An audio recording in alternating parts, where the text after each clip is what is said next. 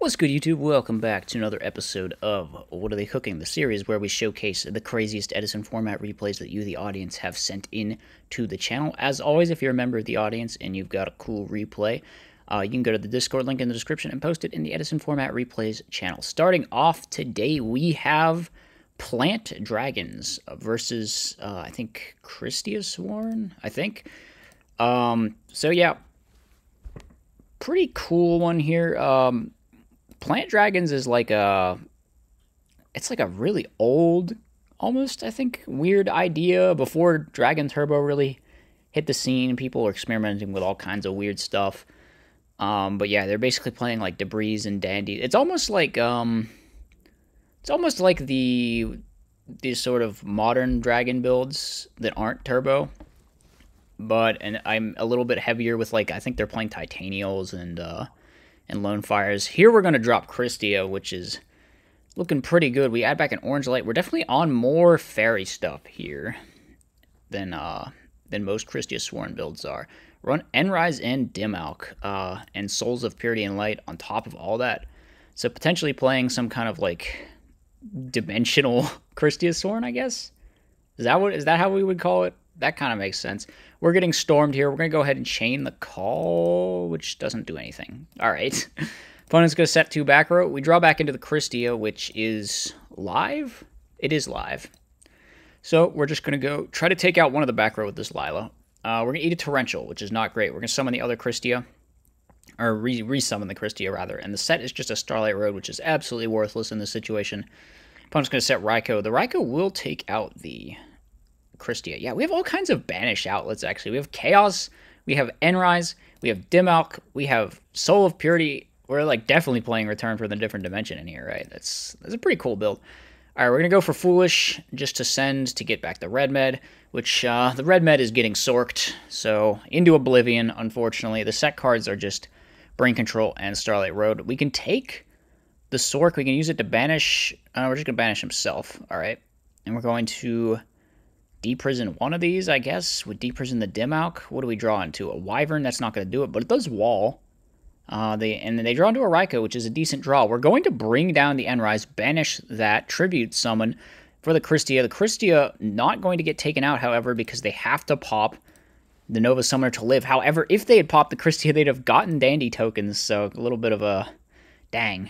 If only they had gone for it and popped the Christia, but, you know, you can't really gamble on that, so I mean, now that we look at it, this really does look like a lot of dragon builds, but just with Dandelion stuff. Instead of playing, I don't know, it's just Spear Reaper, Card Trooper, Raikou is the only Debris targets. This Christia build, though, definitely very cool with all the banishing stuff, and probably not playing JD. It's more like Chaos Fairy Sworn, actually, if you really think about it. So we're going to get shooted here, which is not great. The opponent could have gone Iron Chain Dragon here, but they just didn't. Which I don't know. I feel like maybe they should have. We're going to hit into a Hamster, which I think we didn't banish for Dim Alk that turn, so we were supposed to take damage, which fortunately the opponent does catch. They're going to Raikou our Dim Alk. They're going to summon Debris into Stardust, just getting no value out of the Debris. And now we just hit into a Recruiter. We activate Storm, set Bottomless, pass. The Honest will get bounced. That's probably going to eat a Bottomless. Bottomless not even very good in this matchup, I'm going to be real. They're going to run over our Hamster, and now there's still an Honest to contend with. Fortunately, they can threaten it with this this Red Eyes Wyvern. We're going to add back the Aaron, though.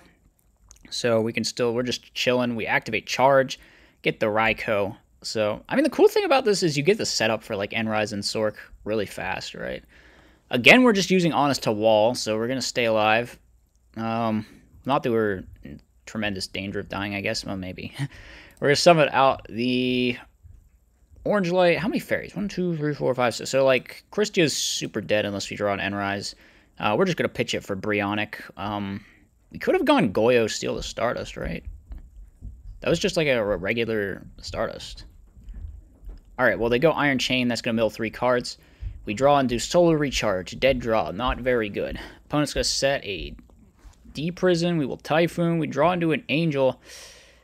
I mean, that could keep us alive, but they just have Dyna, so if they summon Dyna, I think it's looking pretty over for us, unfortunately. They'll run straight over that Recruiter.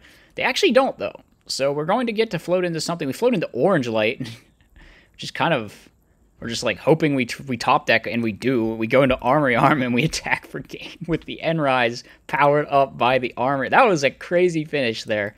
All right, this is a pretty based build. I like it. It's like a Light Sworn Chaos Fairy basically. Yeah, I'm a fan of it. Next up, we've got what is this one? This one is like Diamond Dude Diva Hero, which is it's just like a little bit of a wonky Diva Hero build. I don't know how to describe it. They got like fiendish chains, and they have like an emergency teleport. It's like Teledad almost. It's like Diva Teledad basically. So the opponent, yeah, Diva Teledad. It's like they combine Diva Hero and Teledad. So we're gonna Typhoon this back row, attack. Our opponent is going to Garda to protect their Lumina, and we're just going to continue with the gaining 600. Opponent goes summon out the Lila, target the Fiendish Chain, which is going to allow the Lumina to go off pitch, and now we got Lumina Garoth plus Lila, so some plussing presumably going to be happening on the opponent's end phase. They're also playing Christia Sworn, but more of a traditional Christia Sworn build with the JDs and the more extensive Light Sworn lineup. So we're going to attack. We hit over the Lumina after our opponent bluffs Honest. Very funny. They're going to Lila our other back row, which is apparently not chainable for any value. All we have is a Diva and Gilman. They stack for Plague, Synchro, into Goyo. Steal our guy. We could drop Trag here, maybe. We should have dropped... No, we should drop it here. My bad. The Garoth would have run it over. We don't want that, because we can pitch Mali, steal Goyo, which is an insanely good play. We had like weirdly shark our opponent trying to set a back row here. I don't... Whatever. It's not like it's gonna matter. I mean, we just steal their guy. We have Devo. We have like infinite synchro plays. We go into Stardust. We run over everything. I mean, we steal their guy. We have Miracle Fusion. It's like impossible for them to win. I mean, maybe could they have Beckoning like JD won the game? I don't know. They probably still no, because they just have to win that turn or they would mill themselves out. I don't see them winning that. Whatsoever. So we're going to swing into a set monster. Unfortunately for us, it is the Hamster. But we got the Plague Spreader out, so we could stack a normal spell for Diamond Dude, which could be funny. Opponent going to swing in and then attack. We draw into a Diva. So yeah, we're going to do the aforementioned play, which is going to allow us to have a sort of free miracle, but it's like we stacked it. I don't know. All right, opponent's going to flip up that Raikou. Take out the Goyo, and they're swinging in for some damage. What's the status of Dark Arm? We should Prio Typhoon, which we do. We're smart. Good. Go for Diva.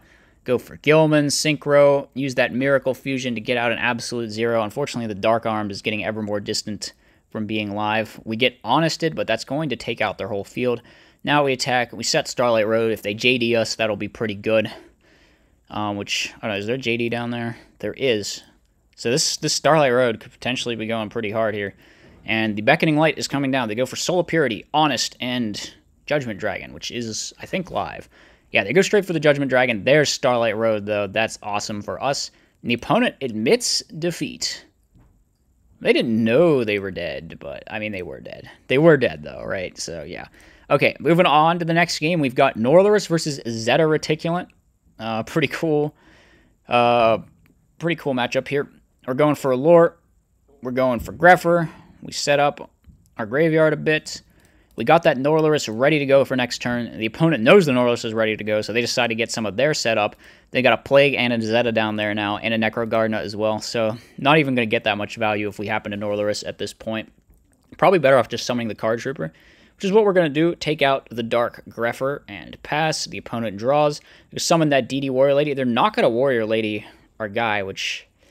I don't know. They'd have gotten a token. It would have been a +1. So we get Truenated now. Now we're going for Phantom Northerus. Okay, do we have a Vayu down there? It would be pretty good if we did, but we unfortunately do not. We get to draw one at least. We draw into Gores, which is a pretty insanely... If we draw into Gores and Creator, we're actually just cooking so hard. What the hell? All right, Necrogardna comes down. The opponent, they have to go for stack for Plague into Ryza. No, they're going to go for Caius. They have to go Caius because the Necrogardna is down there. And they get a token too, which is nice, I guess. Is the Necrogardna getting used? It is. We summon Elfin. All right, nice draw. The Sirocco can now pump to get over. Now we're just going to get rid of everything. They're drawing into a dead card, and I think this is the end of the game for the poor Zeta Reticulant player.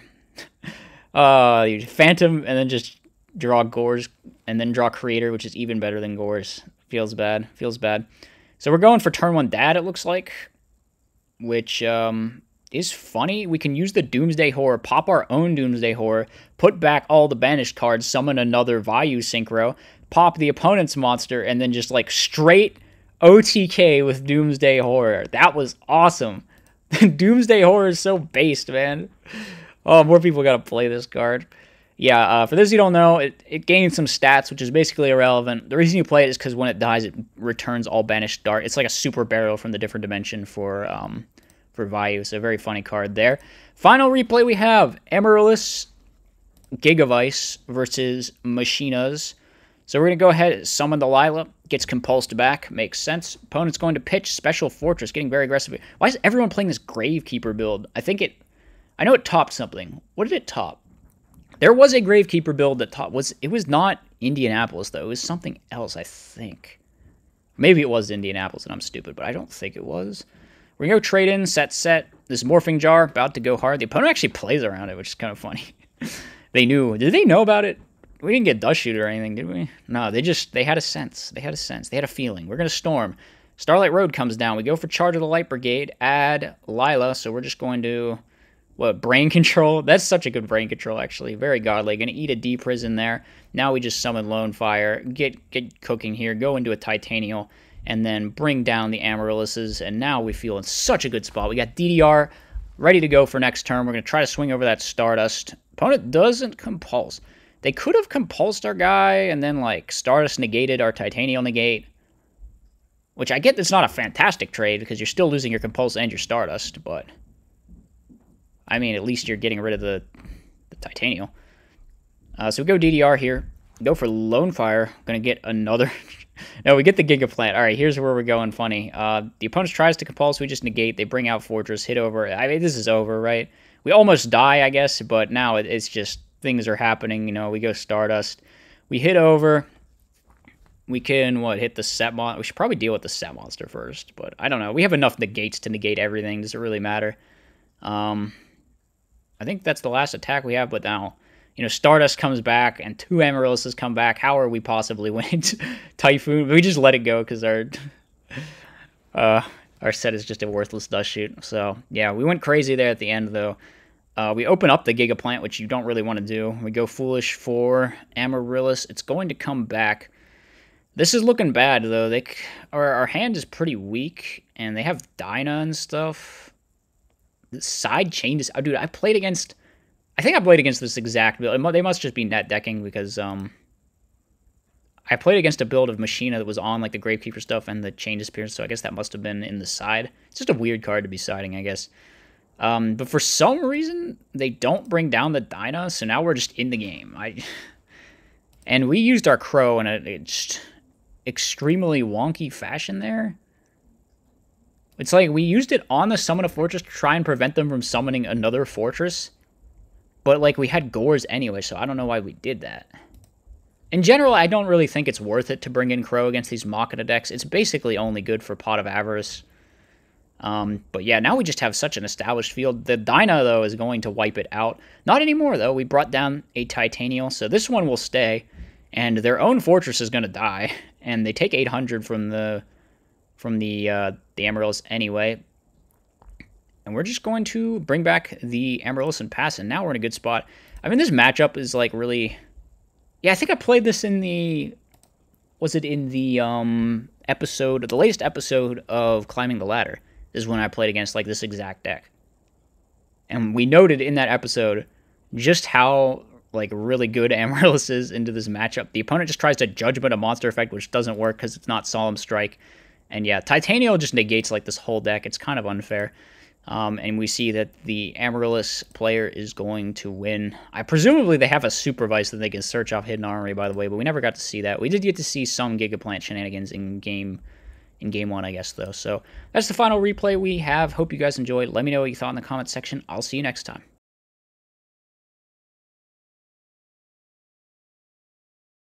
As always, be sure to like, comment, and subscribe. Furthermore, if you enjoy my content, you should think about becoming a channel member. You get access to tons of bonus content, and it's a great way to help support the channel.